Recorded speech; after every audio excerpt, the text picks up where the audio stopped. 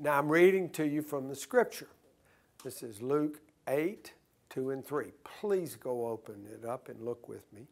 And here we're going to read about women that Luke, the writer, is going to name the ones that Jesus loved and that traveled with him. Now here we go. And also some women, Mary, who was called Magdalene, from whom 7 demons had been cast out. Wow.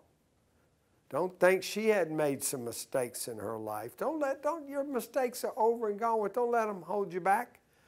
And guess who's next? Joanna. Now you know why you hear that name. The wife of Chuza. Chuza was Herod's chief steward. Wow. So she's from within the palace, is now traveling with Jesus. And she's wealthy, as was Mary. Then who's next? Susanna. Susanna. Wow, you've heard the name Susanna. It comes right from the scripture.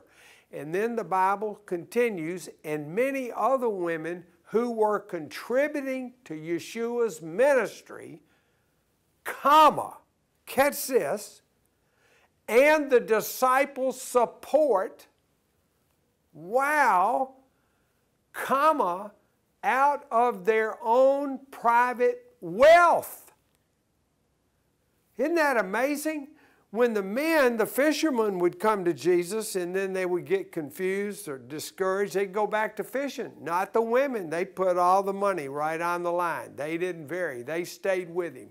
They were at the cross. They were in the upper room. These women were great women.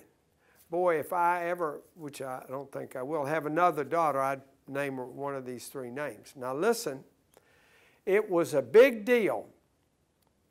And I want you to know these wealthy women understood their calling and valued the Lord's fellowship and commitment and time together. The most 3 valuable things you have are time, well, let's say 4, are time, attention, energy, and focus. And they gave all that plus the money to walk with the Lord.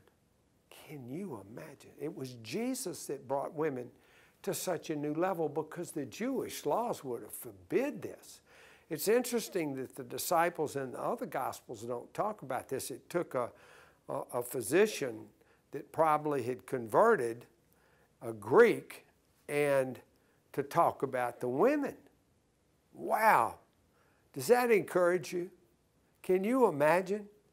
And I want to say one other thing about women here just for a minute, and how important they were in ministry. And how, can you imagine they were supporting these disciples?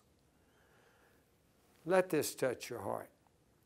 Who did Jesus first reveal himself to after the resurrection? I think that's a great question.